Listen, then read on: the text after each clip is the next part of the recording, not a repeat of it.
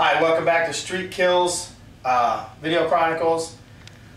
LS1 head identification. Something I forgot real quick, guys. The cast on the LS3 is 0821.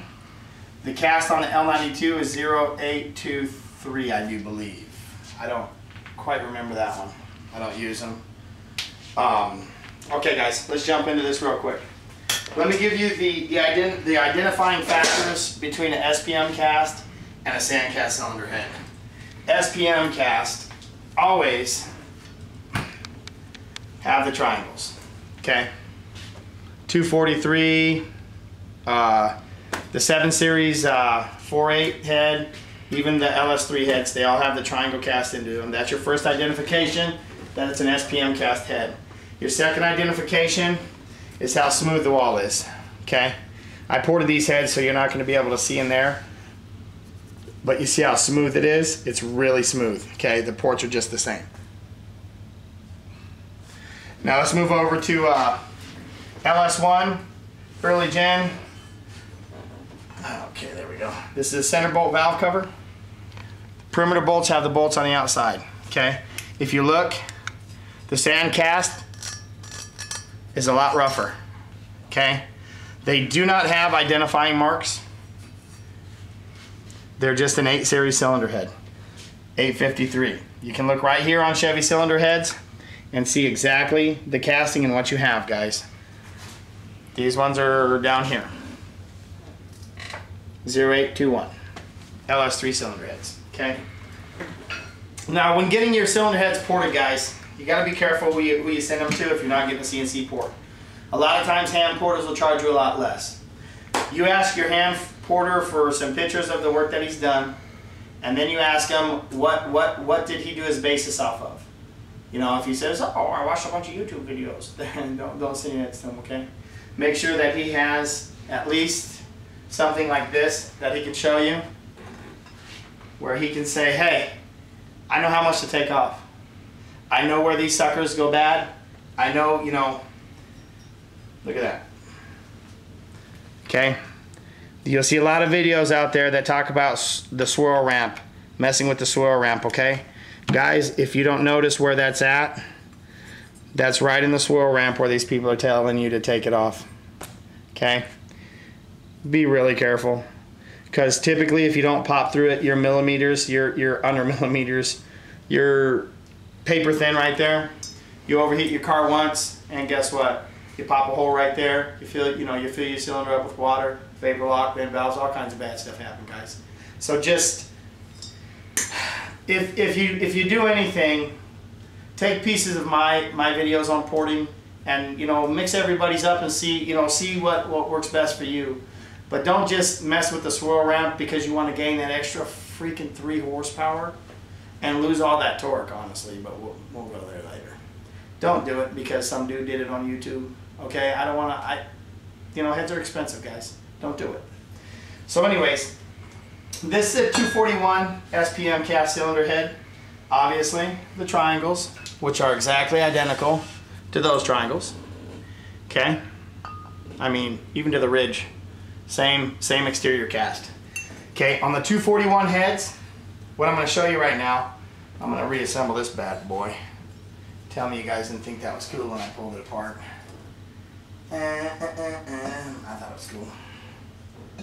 Okay, on this head, this is an LS1 head out of like a 2000 Camaro or a Firebird WS6 2001. This is the original, you know, this is 98, 99. Okay. Here's the trick, guys. People will be like, oh, they'll call me up, they'll be like, oh, Mike, I put my heads on and they leak. Well, there's a reason why they leak. These take a graphite gasket, these take an MLS gasket. Multi-layer steel, graphite. Okay? Boom, there's your leak. A lot of people don't know this notch is right here on the early LS heads. That's why you have to get the specific gasket for it, because it has some crap right there, I don't even know what you would call it, to make sure that it doesn't leak. Okay? There is no portion of that here. This is an MLS head. This will take a graphite gasket as well. Okay, guys? That's what you're looking for. That's why your early style heads leak when you put that MLS gasket on it, and even some graphite gaskets that are made for the later model. Okay. we're gonna take the AFR out of the picture right here. Okay. Let's spin the cylinder head around. Let's get this one. Let's see what we got here. Cha-cha-cha. Let's get this one the same way. Okay. Then I'm gonna take this apart real quick, just for demonstration.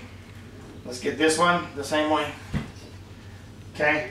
Now this head right here, this is a 317 truck head, also not SPM cast. This is sand cast. This is one that we've started to port, but I'm going to show you the difference right here. No, let's use this one. These are the standard ports that come on LS1 and 5.3 liter truck heads. Okay, it's an oval port.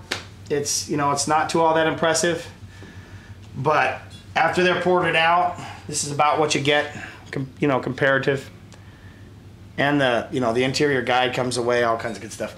This is a D port cylinder head, 243, 799, and 317 heads have D port heads. Okay, so that's also another way you can tell whether you have a truck head or a Corvette head. So what we got here, and the LS3 head kind of has a hybrid D funky falsetto O cylinder head. It has a drop bass, but it starts to go D flat bass. Okay, that's, I don't even know what you call this. It's not really a D port. It's more like a, whatever you want to call it. Okay, here's a good identifying factor, just to give you guys a feel of how thick, you know, how the difference in the size. Okay, so we'll arrange these from biggest to smallest.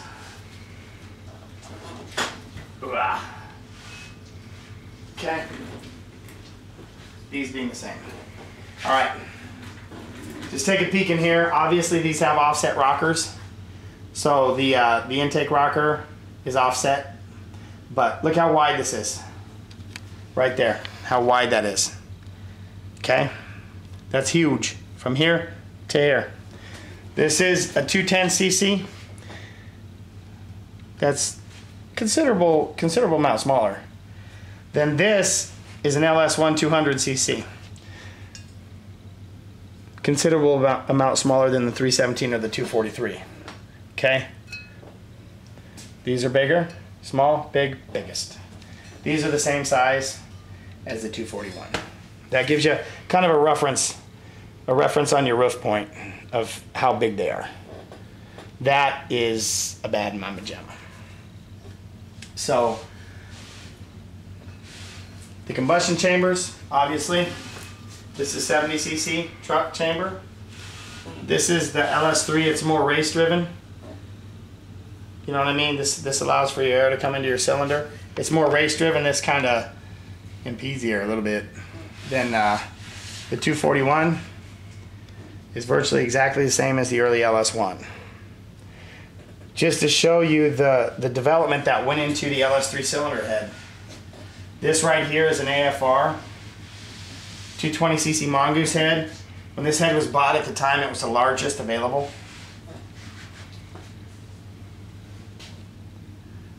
A lot of R&D went into the LS3 cylinder head, guys. You take the runner. You look at the Mongoose runner. Pretty nice runner. Now you look at the LS3 runner. Mind you, these are ported.